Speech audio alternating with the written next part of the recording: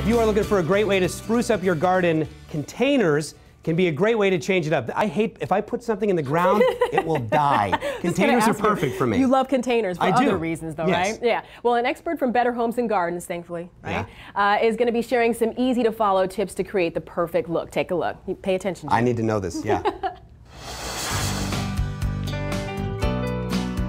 I'm Eric Liskey with Better Homes and Gardens magazine. Containers are one of the most popular topics with our readers, but a lot of people don't know where to start. There's a surefire formula. We call it spiller, thriller, filler, and it works every time.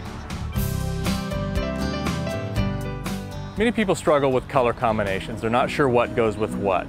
An easy way to work that out is to just put plants together in your shopping cart. If they look good, then you're going to be happy with it. A good container design has three elements. The thriller, which is a good place to start, is something larger than the rest. Maybe it's upright, something that really has a distinctive look. Start with that, plant it toward the back or perhaps in the center of the container. Next, you'll want to use a filler. This is something that's going to be more moundy. It's going to provide a lot of mass and volume. It's not going to be too tall. It also won't fall over the edge of the container. Coleus is a nice one. Geraniums, many things that grow upright, but don't get too tall and don't trail. The spiller is anything that will trail over the edge of the pot.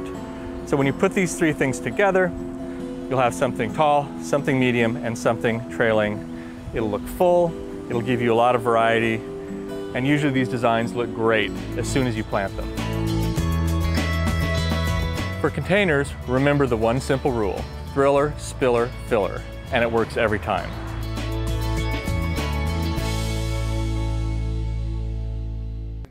Thanks a lot, Eric. That was great. I've turned a corner in my gardening expertise. No more dead plants at my house. Tell your wife that. She'll be happy. She'll be happy to hear.